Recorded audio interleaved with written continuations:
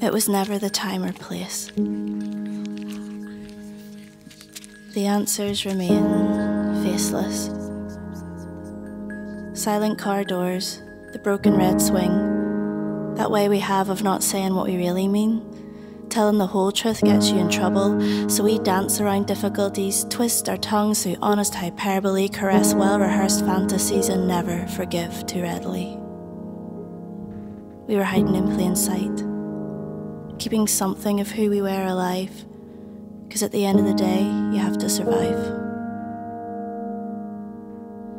And I don't know the secret codes. Will you welcome me home? Will you welcome me home? So we speak like the trees, whispering, creaking, waiting.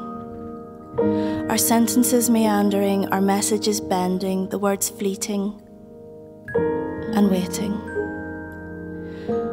Rustling stories that suddenly change direction with the wind or the light, or to avoid getting hit by a bus, we leave the most important unsaid.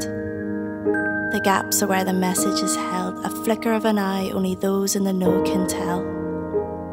And still waiting.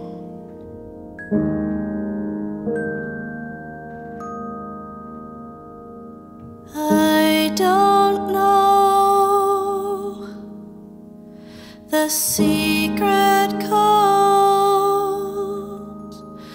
Will you welcome me home? Will you welcome me home? And I want to come home now, but I don't know where it is or how to find it. Who keeps the map, and if I arrive, will I understand it? I'm not fully anything, you'll know immediately. I don't know the jokes or the history. I love the songs, but they're tinged with memories. My mouth curls around the vowels incorrectly, and I'm not sure I'm allowed any of it anyway. Does it have to be given to be understood?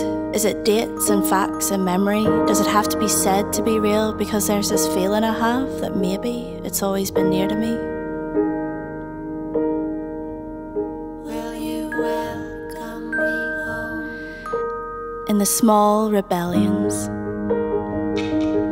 in the flecks of copper, in the love of the absurd, in the commitment to the improper, in the knowing of unfairness and the nausea of being trapped, in the standing beside the oppressed, and in the love of good crack. In the longing and the mourning and the seaside and the warnings, in the longing and the walking by the seaside, in the warnings, in the longing and the walking by the seaside, in the morning, in the learning to be walking by the seaside, in the morning. I think I might be near.